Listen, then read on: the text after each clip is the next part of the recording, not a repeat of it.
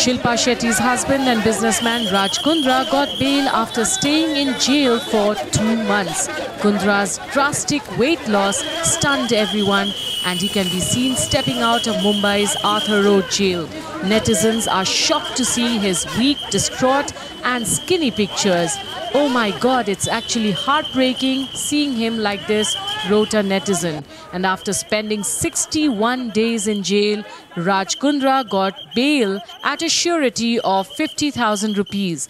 This came after the businessman moved a bail application in court last week, claiming that he was being made a scapegoat, and there was no single evidence in the supplementary charge sheet that he was actively involved in creating questionable content. Well, we just wish the Kundra family the very best in all that takes place, and we just hope that Raj Kundra and Shilpa Kundra get along well.